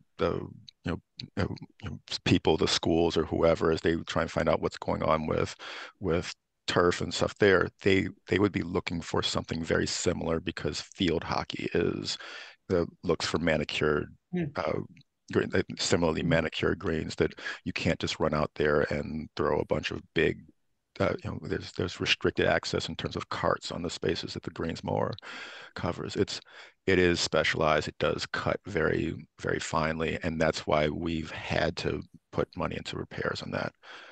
Okay, thank you. Bob, was your hand up as well? No. Yep. Okay, you can go to the next project. And this is the unique second project, is one that a lot of times I come in here for the Capitol and I start asking for like toys for the Cherry Hill, asking for important equipment. This one is a little bit different. It's our bridge project. At the foot of the tee box, or the first tee box, is a small cart path. For folks who know the course, know exactly what I'm talking about. There's a small cart path there, which is important for us to get equipment out to the course. it crosses a little stream. It's important for us to be able to get any equipment out to the course. Our grounds crew uses that a ton, but of course also it is foot traffic from the first tee box to the course. It's access to the whole course in front of us. What happens when it rains, and I don't have to tell you all that it's been raining a lot, and it's been raining a lot over the course of the last few years. What happens is more often now than 10 years ago is that bridge, that the water basically floods it off of its moorings and it gets lifted off of its space.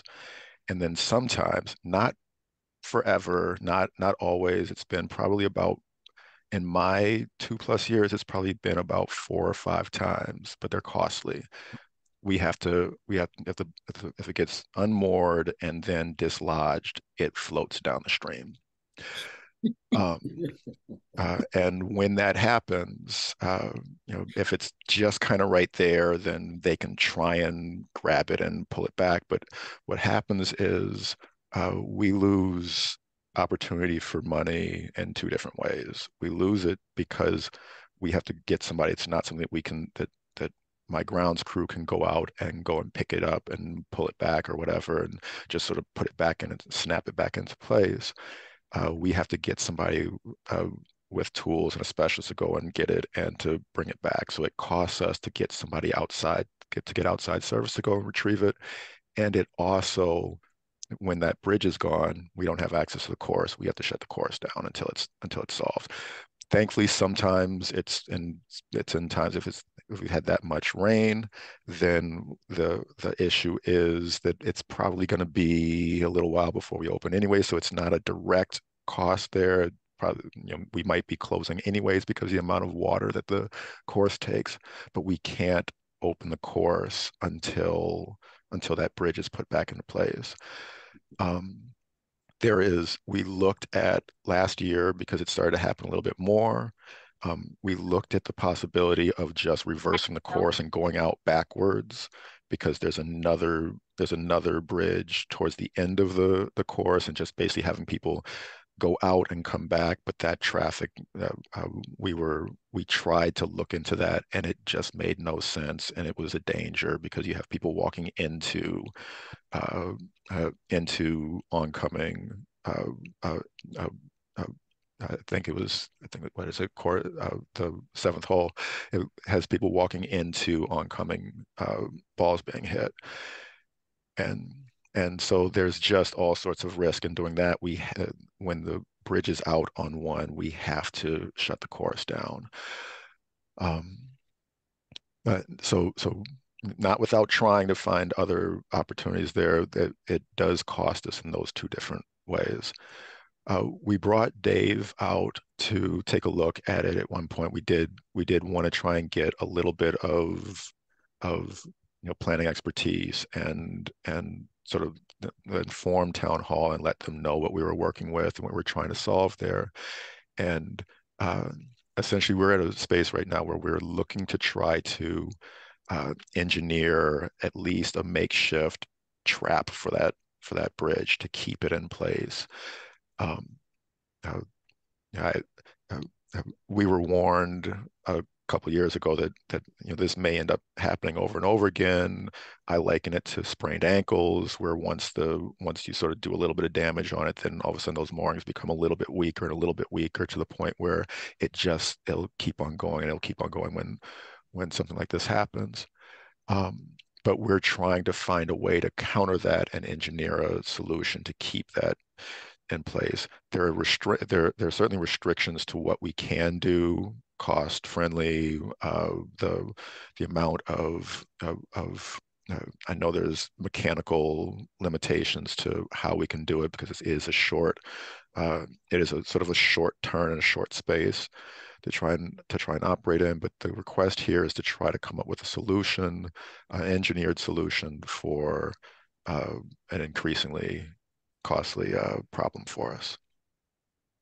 And the price tag on it, Ray? Because one place it said 50 and another it said 40, I think. So I think I put 40 in there because that was a ballpark estimate that Dave that Dave provided me for putting into ask. It's hard because we don't. It really is a planning estimation at this stage. If I could add, just Ray did a great job of describing that.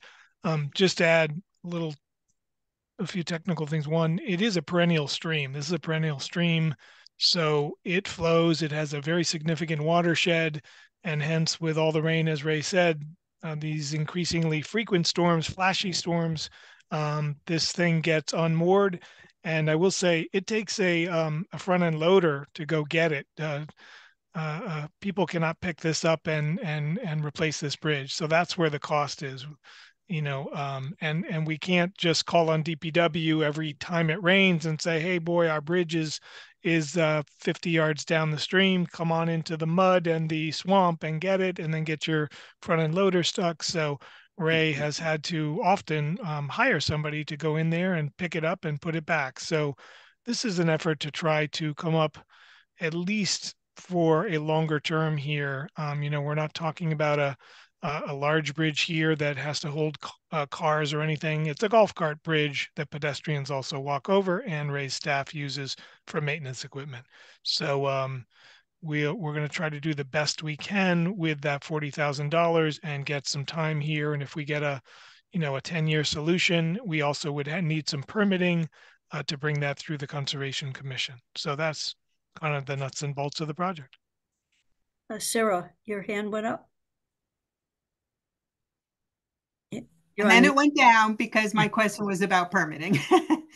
Okay. Dave answered that. And if people want, this is right near my house. I'll take a picture of the bridge. And depending on the season, I wear my wading boots when I go across the bridge, because it's not just that it goes downstream, but it goes underwater. So I think that is it for the projects. On an original spreadsheet, we had a War Memorial and Mill River Playground, but they're no longer on for FY on some one of the really early ones, Sandy. So they're not here, right? We were looking. I see Sandy's trying to get in. Sandy, go first. So I was going to ask about that because it's still on my spreadsheet. So are those no longer being proposed? Yeah, I think that I uncovered, and I'm almost certain that it's my mistake. I think I uncovered when I was trying to reproduce after our department hearing. I was looking at the presentation on the board and thinking, these are old numbers. It was weird for me trying to catch up to that. I think that was submitting the 5-year plan on, and it got caught in my drafts. All of the projects that we were asking for, which are these two, were submitted in the submissions, but I think you were operating on an old spreadsheet. So does that mean that in the next 5 years, these are not an ask at all? I shared the actual 5-year plan. I have it up here right now. We've got the clubhouse carpeting and a fairway unit for next year. We are talking, I know the conversation about pond dredging came up here earlier, and that's a larger discussion, but I have that slated in for 27. And those are the projects that I know I have. I think we were talking about a different pond. I know. A much bigger pond. And so the issue about pond dredging at Cherry Hill has been something that we've sort of put out there and brought back, and the need, or how far can we push that down the road? I'm being encouraged to keep that on the. So I'll look at your submission, but in terms of the War Memorial and the playground at Mill River, those are not on your 5-year ask. I think they should be on the 5-year ask. Ray and I have been chatting a little bit about those. So just real quick on Mill River, we have some CPA funds to do a conceptual design for new playground equipment and a new playground at Mill River. We have not had the bandwidth to embark on that yet. So my hope is to do that later in this calendar year. So I think should be added in the out years, either under recreation or I don't know where that sits, whether it's with Ray's budget or with Amy in recreation, Amy and Alan. But then the War Memorial effort is certainly well underway. We are in the midst of a design for the bathhouse and the surrounding area around the War Memorial Pool. And so that an ask should be in the out years there, and we can get you a number on that, Sandy. Thank you very much. And Dave, I'm pretty sure I do know the answer to this, but those of us who were out at the celebration for the opening of the new the dirt for the Fort River School, out of the dirt. The beginning, saw some pretty terrific looking playground equipment, but my understanding is we don't have the ability to reuse that. It's in better condition than what's at Mill River, and it's certainly in better condition than what's at Wildwood. There were two different playgrounds. So I don't know whether you've taken a close look at it, but the current plan is to just cart it away and give it away for parts rather than move it to another location in town. Was my understanding. I did glance at it the other day, Kathy, at the groundbreaking, and I too kind of wonder, but often when you get into what does that actually take? How do you not damage it when it might be better to take apart and have the contractor, there are many playgrounds, I'm sure, that are looking for parts that can no longer be used. I also think you get into the insurance and the liability of something that's X number of years old, and who's going to put it in, and will they stand by it? And I think most contractors won't stand by as much as we'd like to, it'd be the more sustainable thing to do. I think if they're willing to take it off site and use it for parts in other playgrounds, but to pick it up, they're all in concrete. You have to get the concrete out. You have to reset it. I know Paul and I have chatted about this briefly, but it's challenging. So we're some years away from the Mill River playground. So okay. That was what we were also told by the school or designers, that we couldn't be, and it was a liability, a warranty, and could we move it without damaging it? I wish it was easier, and I wish we could do it. It would be the sustainable right thing to do. But I think if they are willing to either use it in parts other places or scrap it and then recycle it that way. So what I'll do is I will definitely I'm going to put the Mill River Playground into the late year cycle here for my own notes, and we can talk about that. I can talk about that with finance and with you, Dave, certainly. Coming up in War Memorial, of course, there's a lot of moving parts there, but I can also add that to the long term. Okay. Thank you very much. And actually, I think that we've run through all of our projects for today. So Ray, Chris, Dave, and Stephanie, thank you very much on behalf of all of us. And thank you for the work you do every week, every day, and sometimes on weekends for the town. But you can all leave unless you want to sit for the next part of our meeting. Thank you.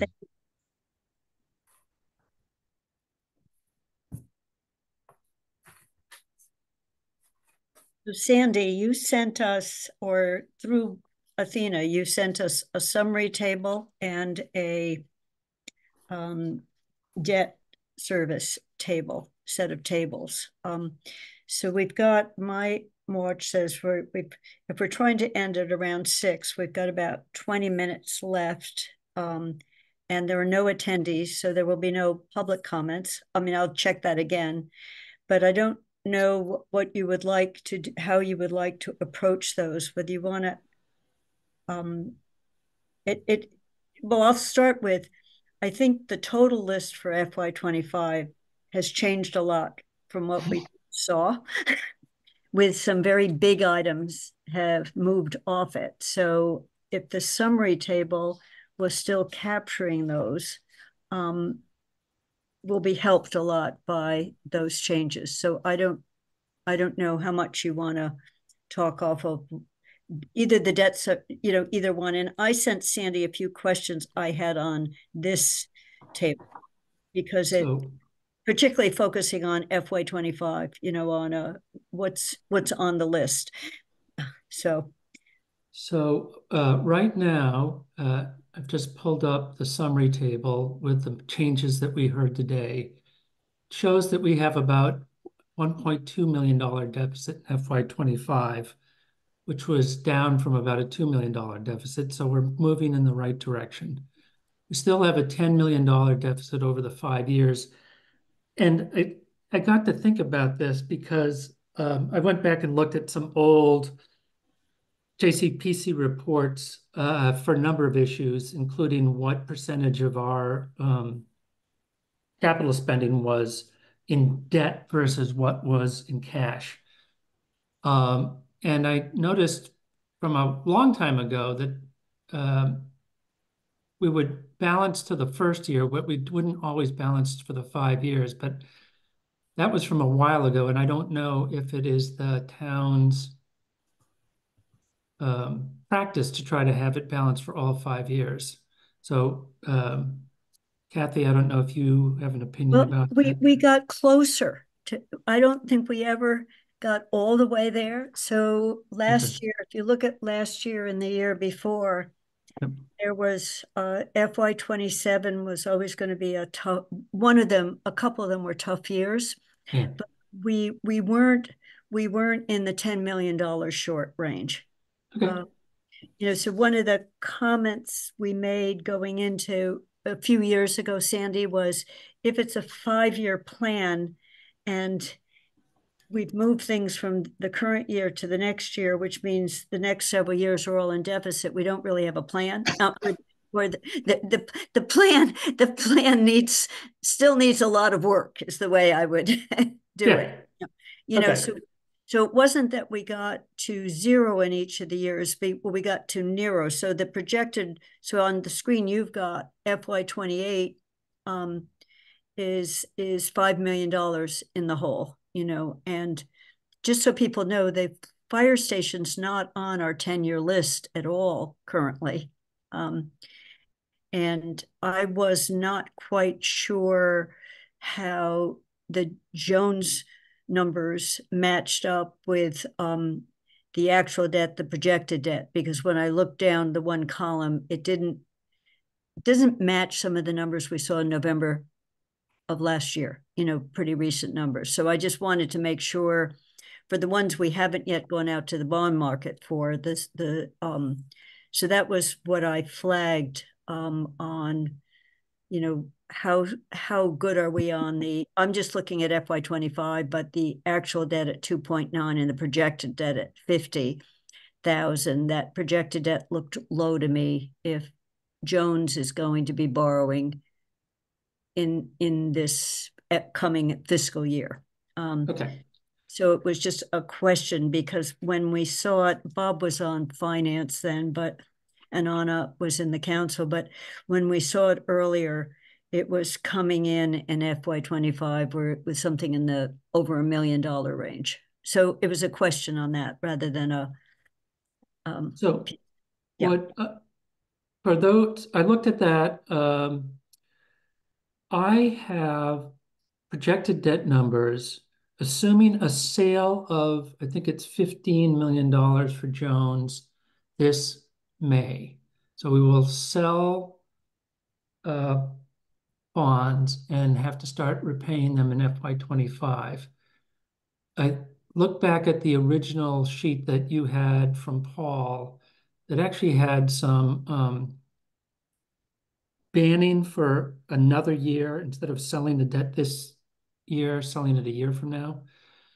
So that added a whole year of interest that is not in the projections that I've given you.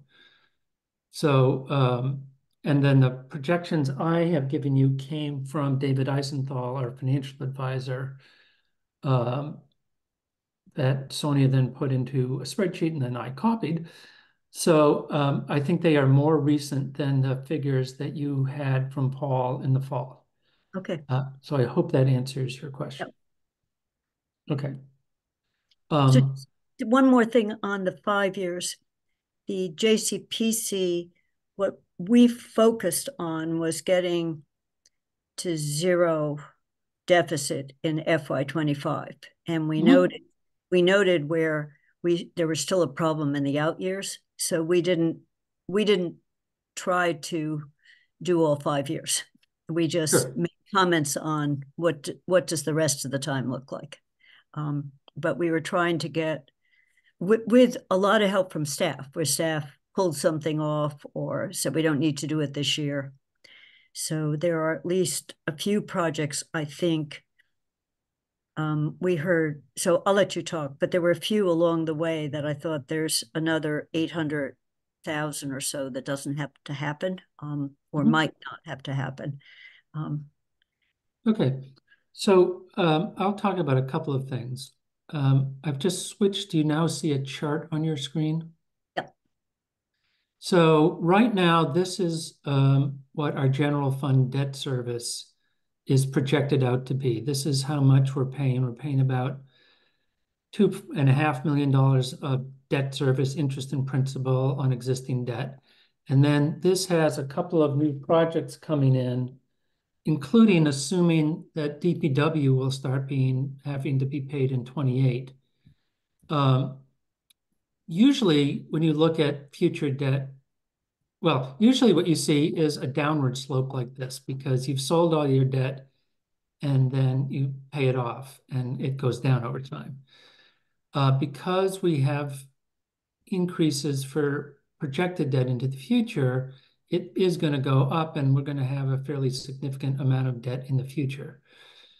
But I just show you this because I do think this is something that I always look at a lot when I'm thinking about capital. In fact, usually what I do is I make it a little more sophisticated, and I have existing debt and you see it going down, and then I have the new debt added on top of it. I just haven't gotten that far. But I do think as we're thinking about what we want to do into the future, you guys want to think about that, and a new finance director wants to think about that.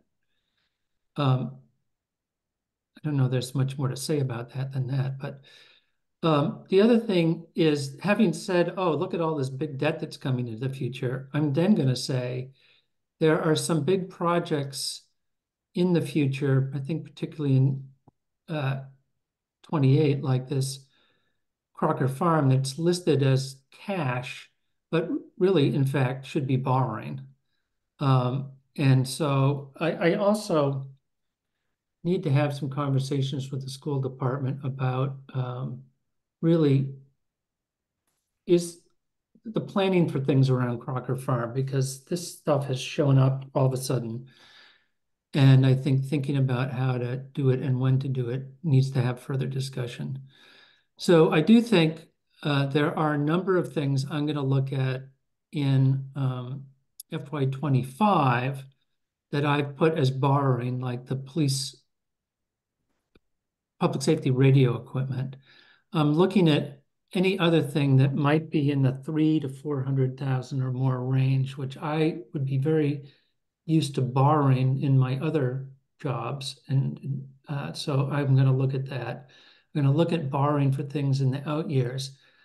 But I do think that there's also just going to be some things that we're going to have to go to departments and say they're going to have to make some choices. I'm going to say to police, all right, you've got these 3 projects. Which of these can we put out a year? I'm going to do the same thing with some of these other departments, because we can't do everything. And so I'm going to come back to you with, I hope, a more balanced plan with some recommendations. That's basically where I am right now. Again, it's a little bit inchoate, but we're trying to make progress. Having said that, I'm going to stop sharing the screen. And actually, if you leave it up, I have a couple of questions, but Bob, go on. Yeah, there was a project from the fire department for 1.9 million for communications, and yes, we're told that might be possible to lease the equipment. Have you seen the numbers for leasing that equipment? Well, yes and no. I saw the email from Lindsay. I would say I very much doubt that a for-profit company can offer us better interest rates than we could get as a non-profit entity. And I, over the years, have looked at leasing number of times, and it always makes more sense to borrow. So that's Okay. That's my take on that. That's fair enough. I just wanted to just cross that T. Excellent question. Eugene. I just wanted to ask a couple of super basic questions so I don't remain in potential ignorance. I in my prior job, it was totally corporate America. So there's all this wonderful stuff that we could do with depreciation. I just wanted to kind of understand from a couple of things. When we finance something, like in this particular case, let's say the Jones, is that a 10, a 20, or a 30-year note?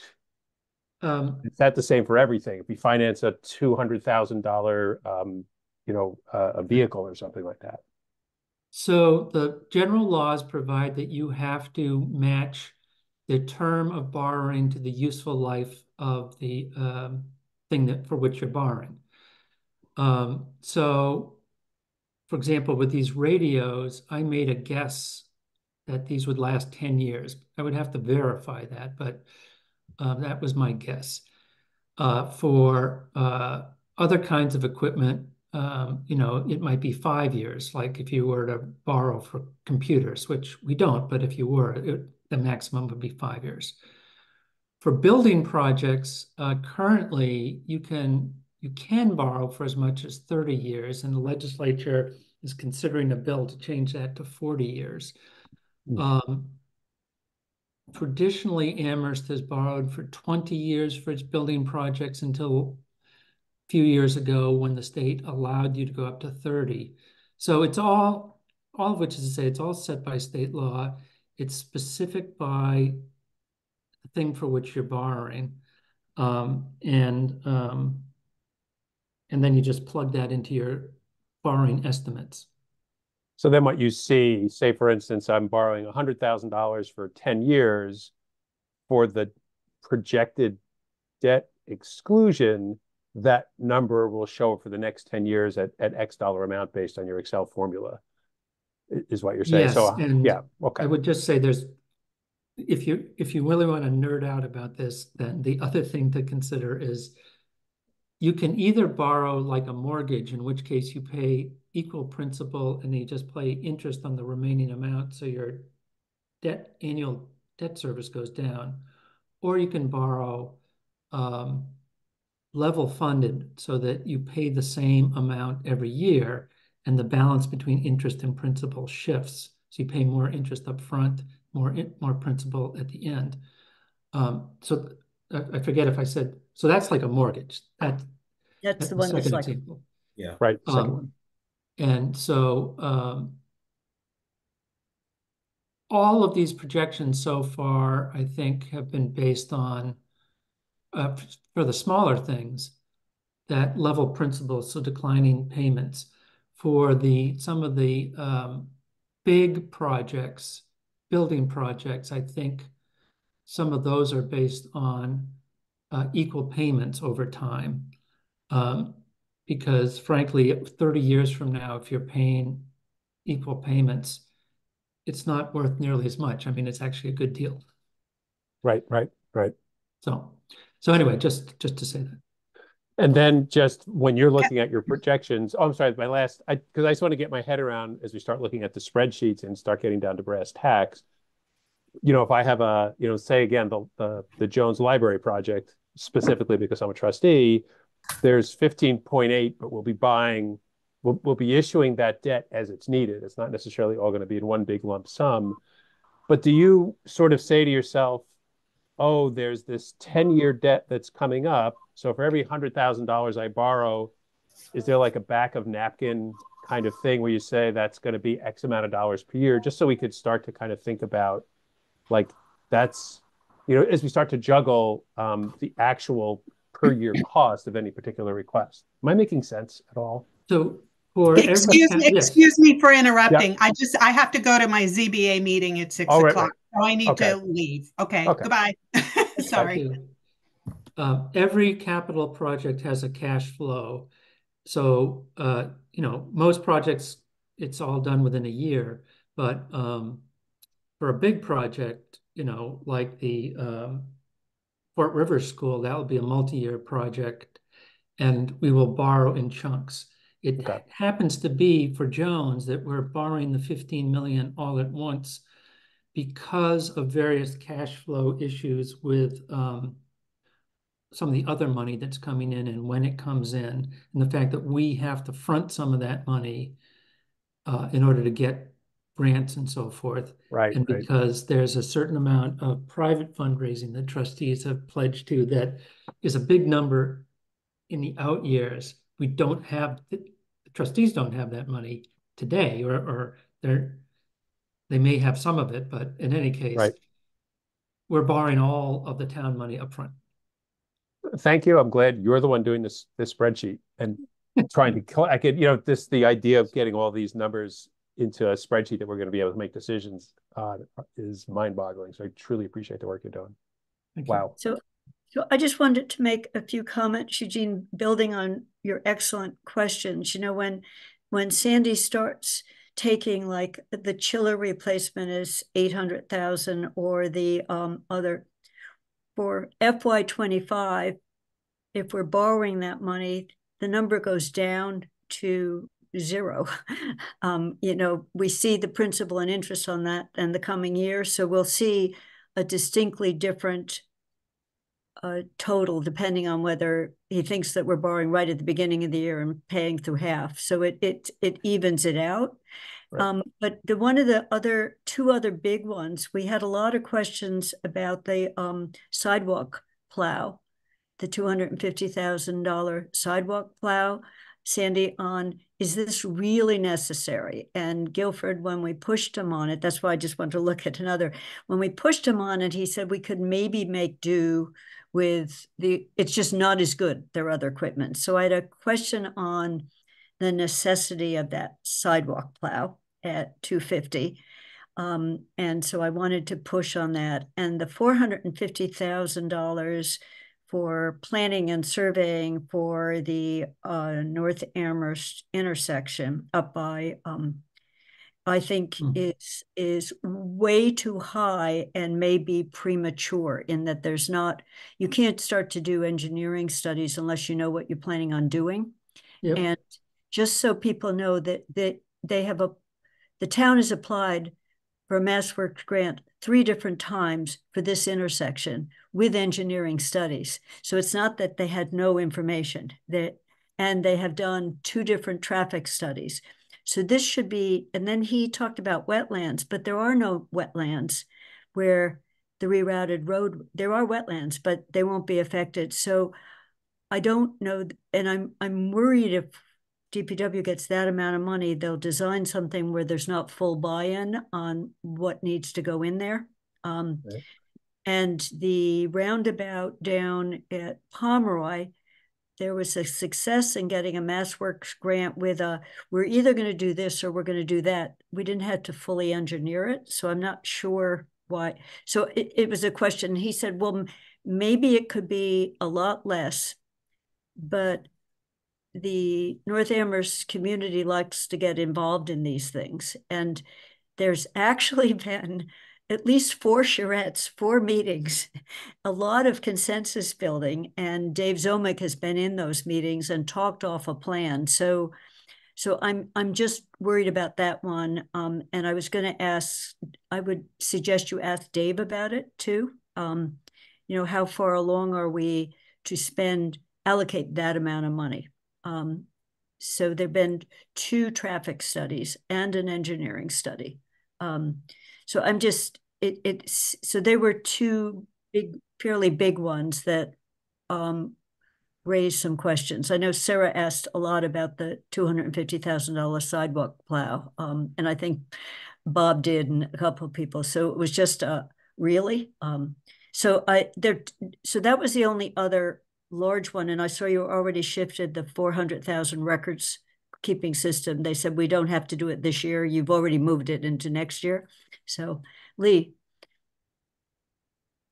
I'll stop. I was just going to say thank you, because you've answered some of my questions about planning and going forward. So thank you.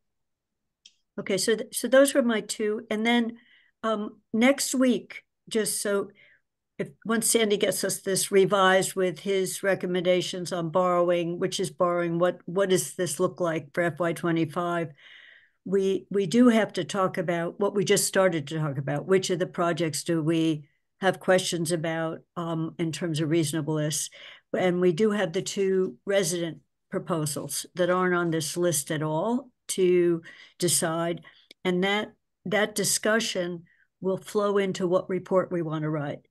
You know, so hopefully some of this is settled down enough that we're looking at a balanced or nearly balanced first year.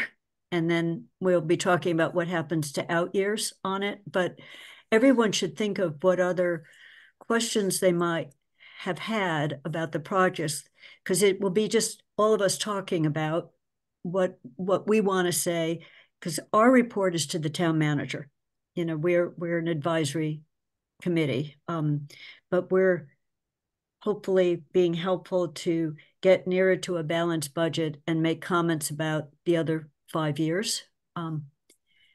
So if I could just add a couple of things, your comments about the sidewalk plow and the North Amherst study were helpful to me. I would say if people have any other projects that they want to flag as, hey, what's up with that? Or I got a problem with it. You could either just speak up now or send me an email. My next step was to take all the projects in FY25 and put them in my own order of priority and see where the cutoff is in terms of how much money we have, and try to get some feedback from some of the departments on that. So just to let you know, that's what I'm doing next, so that by next week, there's something a little more coherent for us to talk about. Hey, Sandy, can you send us the updated spreadsheet that you may have? So, because mine is full of scribbles and numbers have changed and all that. It would be helpful to see something clean. Will do. Thank you. You just, you know, we understand it'll just be a PDF, so we can't play with it, but that's okay. I just that's okay. So I think I just wanted to make one comment about minutes. You saw minutes was on the schedule. At the beginning, I said what we'd done in the past was whoever was the minute taker got me a draft. I reviewed it either with or without the Zoom. I take actually pretty good notes during these meetings, and then I do an edit and I can finalize it that way. If people would like to take time in the meeting to review minutes, it's fine with me. Sarah sent in minutes. I got them today and I did minor edits on them, really minor, a couple typos. And I sent them to you all, but it's been time saving for the meeting. So all the minutes up until today have been posted. They're posted under minutes rather than as drafts in our packets. So if anyone would like to revisit it and actually take time to review and vote on minutes, this was just me trying to expedite JCPC meetings because we tend to always use all the time allotted for the projects. Lee. I am deeply grateful to you for having created this very efficient and wonderful system. Just my personal opinion. Okay, so that will be the way, since the awkwardness was when I was the minute taker. I can't easily review my own minutes, but but as people who have been doing the minutes, when you get the Zoom, it's useful because you capture something and you can make sure you get it accurate. And we do have the Zoom, and you can just say, you know, see the exhibits. You don't have to repeat everything. So we'll continue the practice, and I'll post Sarah's minutes as finalized rather than as packet. So I think that's it for today. So is there a motion to adjourn? We need to make. Does one? So moved. So moved. Is there a second? Second. All right. A quick vote. Bob. Aye. Kathy is a yes. Eugene. Yes. Lee. Yes. And Anna is a yes. Okay, it's unanimous. And thank you very much, Sandy. We are adjourned until next. Thank you. Thank you. Bye, guys. Thank you, everybody.